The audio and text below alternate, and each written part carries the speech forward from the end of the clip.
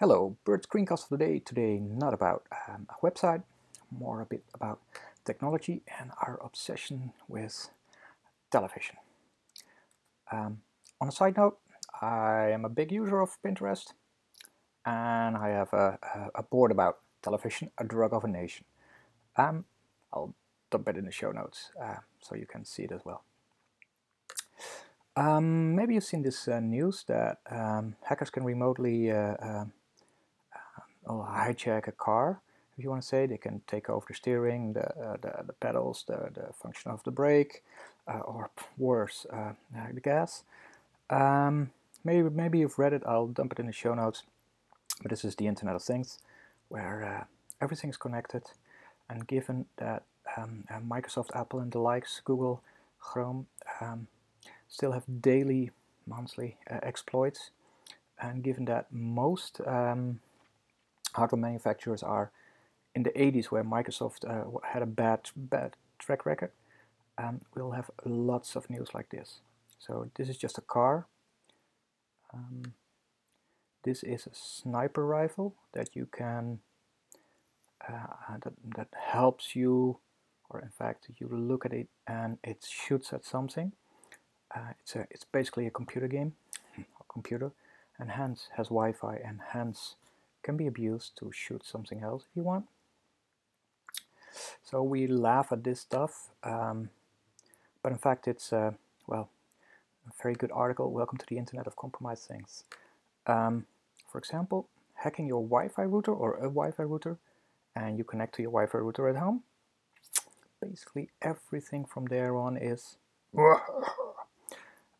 hacked or insecure.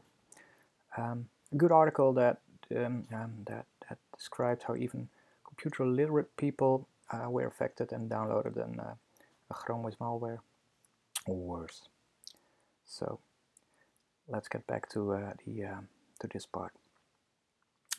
The Xbox One has a Kinect optionally, and it's watching you. And it's watching you if you are watching television, even if it's off. It's watching you if you're with two people in the room. It's listening to what you say, and it's all telling this back to the mothership. It's not just the Xbox. There are numerous devices like these. I'll get back to that later. Black Mirror is a very interesting BBC series. I think it's only 4 episodes made, but one of those is a bit like this, where you gain points for watching ads. And basically, the Xbox Microsoft has a patent to see if you're watching an ad, and it can see what it does with you. So if you're smiling, or if you your blood goes faster, etc. So pretty scary to know that your Xbox One is looking at you all the time. Only your Xbox? No, actually not.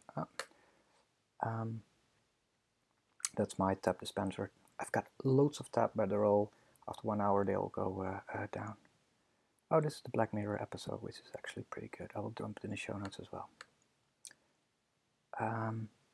So here's something else. A Samsung television.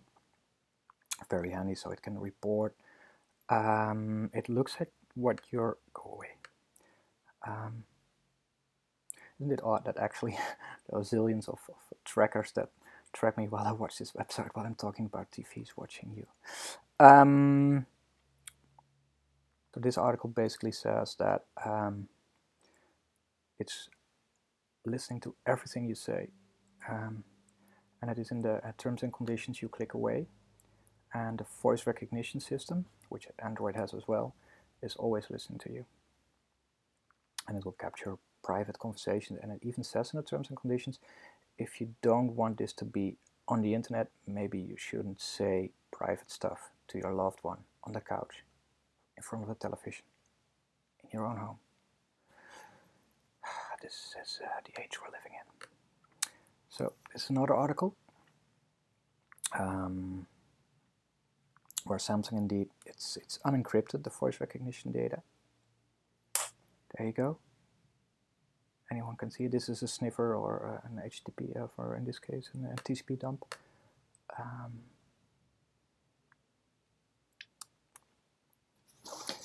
This is LG, the TV that's watching you. Most TVs have a small cameras to see if you're still in the room, and if you're not, they can go in a hibernation mode. But they also watch what you're doing. Scary. This, for example, this is something else. It's also, that isn't I don't have an article about that, but if you connect a USB, and I think it was to LG or maybe Bravia, I don't know, Sony. If you connect a USB drive or some drive to watch your television with an AVI file on it, for example, it'll send the title of the AVI file to the mothership. So it'll send every show you're watching, it'll send the title towards the mothership. There is an option in the settings of your television to say, no, I don't want data to be sent to the mothership. And what it does is, it's unbelievable. It still sends the data towards the mothership. So you're watching a movie title.avi, and it has a check mark, but he doesn't want this to be sent. Now, this is the age we're living in. I hope you're getting aware of this. I hope that having an iPhone or an Android is worse enough for your, that you understand that it's worse enough for your privacy, and that you don't need a smart TV to watch YouTube. Please don't. I'll see you in the next episode. Later.